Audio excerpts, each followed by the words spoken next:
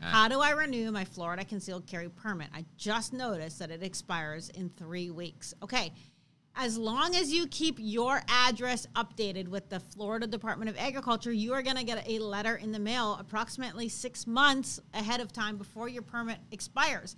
And there's going to be a code in there. Mm-hmm. And then you can go online. You just punch in Florida Department of Agriculture renew, and you can go online, you can punch in that code, and then you can just pay and renew online. You don't have to go stand in a government office. You don't have to do anything else. Around 1,000 smelly people. They will just mail it to you. Here's the problem. If you don't update your address with the Department of Agriculture and you just move around and you don't let them know, or you get the letter in the mail and you're like, this is junk mail, burn it, then you're not going to have your code, and then you're not going to be able to renew it. But if you jump on the Department of Agriculture's website and hit the live chat button, they can give you that code over the live chat, and you can get all set. You don't have to go anywhere, and that's all you have to do. But do it before 3 weeks.